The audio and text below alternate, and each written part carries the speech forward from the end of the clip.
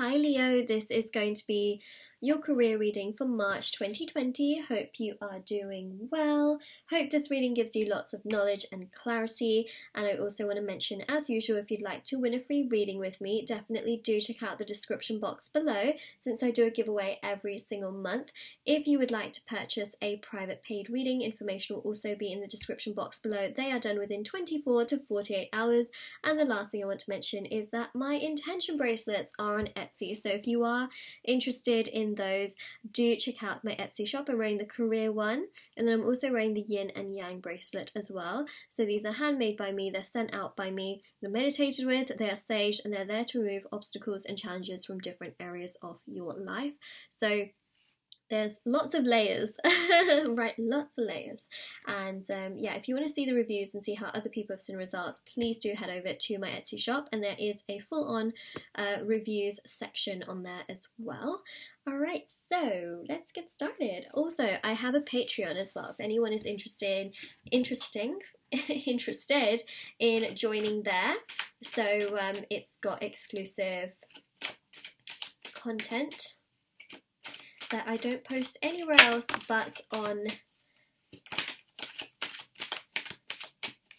Patreon. There we go. I'm trying to shuffle these cards. I've also noticed that there's quite a few cards that have flipped over as well. So what we're going to do is we're going to take out those cards that have flipped over. Let me just fish those out.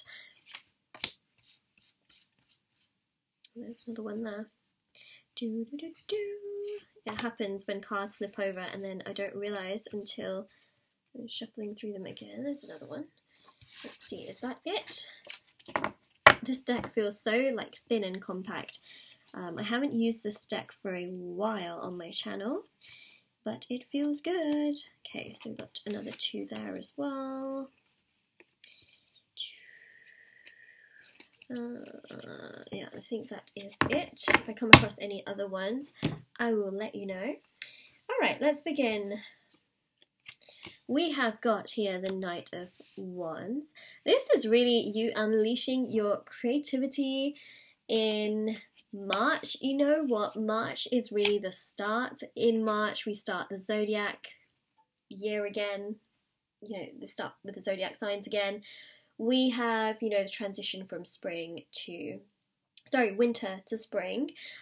We go into, you know, Aries season, and you know, it's fun, it's exciting, it's like a switch. I know that it's not spring everywhere in the world. I know that it's not sort of winter to spring everywhere in the world, but stereotypically it's known to be that time, especially here as well. So there's a lot of changes basically, right? There's a lot of changes with seasons in general, and I definitely see things warming up.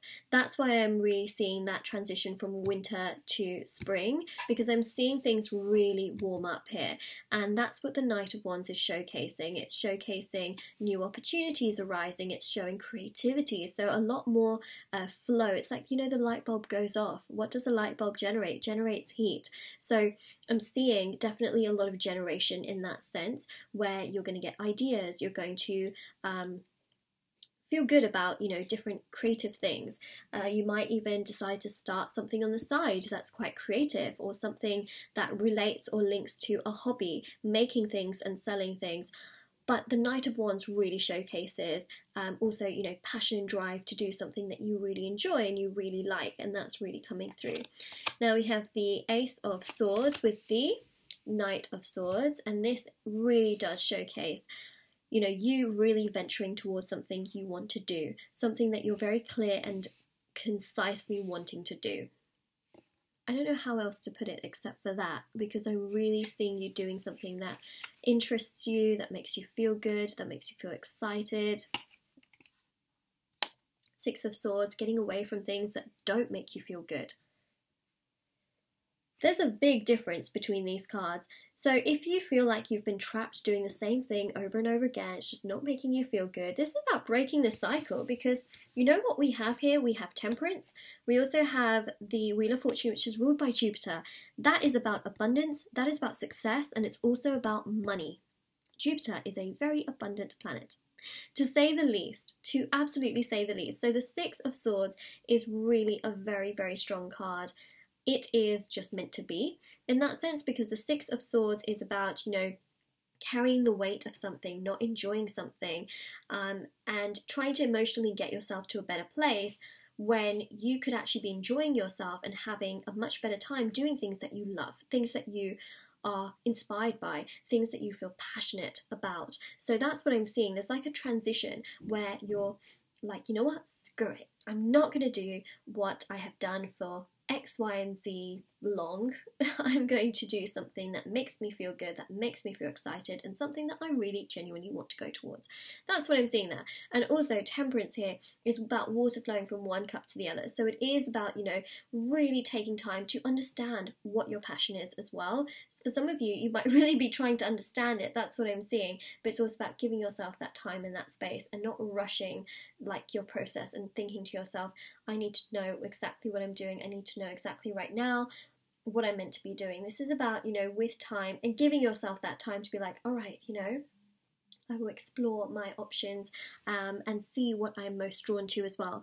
So essentially what's happening in March is that you're realizing that you don't want to be stuck in the same cycle, that in many ways, you know, you want to break the cycle, you want to do something that you feel good about, and that is a really good time to do so. Things are heating up in March, right? Things are very much so leaning towards your wish. You know, what is it that you want in your life in terms of abundance? If it's more money, what needs to happen, right? And if you're feeling stuck in the same cycle, now this can be, you know, for example, it's just an example, if you want more money in your life and you're living on, you know, perhaps a set salary, or, you know, whatever it is, remember this is just an example because it's just an example, all right? Then, you know, obviously, you know, if that salary is just not enough, then of course two things need to happen. One is increasing the income or decreasing the spending. And so, you know, things like that can also apply to this particular reading where you're thinking of breaking out of the cycle. So perhaps, you know, if you want to increase your income, right, that's about looking for new opportunities. It's about doing something that you're also passionate about to also stimulate your emotional needs as well. Or it's about, you know, perhaps decreasing the spending, which, to be honest, more people would prefer to increase their income. Like, just saying, you know, that's sort of naturally what people would want to do. But yeah, you take this as a part of, take this to your situation. Apply this reading to your situation, and with the example I gave you, you know, it can really allow you to see what you can do and what also you want to do. And that's the thing with tarot, is it can really guide us in how we want to shape it around the things that we already do and the things that we want to do. Okay, so that's how we use tarot. And also, you know, it can really tell us also what's coming in March. And I feel like you are going to have this renewed sense of emotion where you do feel like, you know what, I don't want to be in a cycle anymore. I don't want to be stuck in a rut anymore. I want to live my life. I want to enjoy my life. I want to be able to do the things that I want to do. I want to feel good, and I want to make my dreams and my wishes come true, and I also want more abundance, right? And the Four of Wands here shows that you have the foundation to make that happen. Fours in tarot are all about foundation. It's about the fact that you can make your wishes and your dreams come true, right? It's about assessing the situation, and then also, very much so, that coming your way. So a balance here will happen for the long term in regards to what you want to make happen. There you are. There's your energy. There you are, Leo, King of Wands. I'm just grabbing the deck with my other hand as well so that I can shuffle. This is, you know, about ideas, creativity. It's about pursuing. It's about leading. It's about doing what you truly want in your life. There's a card, actually, that I have missed, isn't there? I saw one. I saw one. Where is it? Where is it? Ah, there it is. Tower. Yeah, look at that. Tower is essentially all about, you know, rebuilding. It's about demolishing what's currently happening so that something new can get built. It's really about, you know, a demolition for the purpose of something greater. And that's what I'm seeing here with this Tower energy. It's about breaking cycles. It's about, you know, breaking out of these chains and really, you know, doing something that really fulfills you in line with your dream, with this Nine of Cups. And this is about you taking action towards it with your male or female. Remember, I read energies in tarot, not genders. And then you've got the Three of Wands. January, February, March. aligns with the time frame of progression. So Leo, this is your reading. Hope it resonated with you. If it does, let me know in the comments section below. Don't forget to like this video and subscribe to my channel if you haven't already, and definitely do check out the description box below for more information on private paid readings, reading giveaway, bracelets which are on Etsy, all that good stuff. And yes, do take care.